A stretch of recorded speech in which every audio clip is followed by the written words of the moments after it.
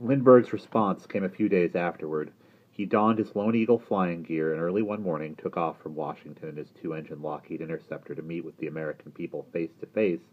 and reassure them that every decision he made was designed solely to increase their security and guarantee their well-being. That's what he did when the smallest crisis loomed, flew to cities in every region of the country, this time to as many as 4 and 5 in a single day, owing to the interceptor's phenomenal speed, and everywhere his plane set down, the cluster of radio microphones was waiting for him, as were the local bigwigs, the wire service stringers, the city reporters, and the thousands of citizens who had gathered to catch sight of their young president in his famous aviator's windbreaker and leather cap. And each time he landed, he made it clear that he was flying the country unescorted, without either Secret Service or Air Corps protection.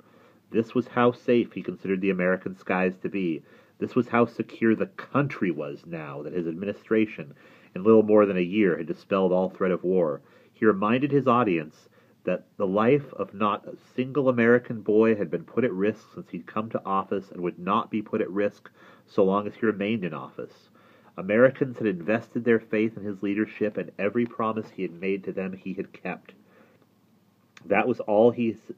said or had to say. He never mentioned von Ribbentrop's name or FDR's, or made reference to the German-American Bund or the Iceland Understanding. He said nothing in support of the Nazis, nothing to reveal an affinity with their leader and his army,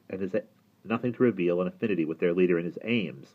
not even to note with approval that the German army had received or had recovered from its winter losses, and that all along the Russian front the Soviet communists were being pushed farther eastward toward their ultimate defeat. But then everyone in America knew that it was an unshakable conviction of the president's, as it was of his party's dominant right wing, that the best protection against the spread of communism across Europe into Asia and the Middle East and as far as our own hemisphere was the total destruction of Stalin's Soviet Union by the military might of the Third Reich.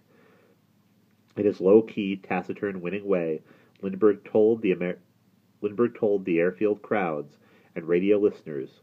who he was and what he'd done, and by the time he climbed back aboard his plane to take off for his next stop, he could announce that following the von Ribbentrop House dinner, the First Lady would be inviting Adolf Hitler and his girlfriend to spend the 4th of July weekend as vacation guests in the Lincoln bedroom of the White House, and still have been cheered by his countrymen as democracy's savior. And that is where we will pause.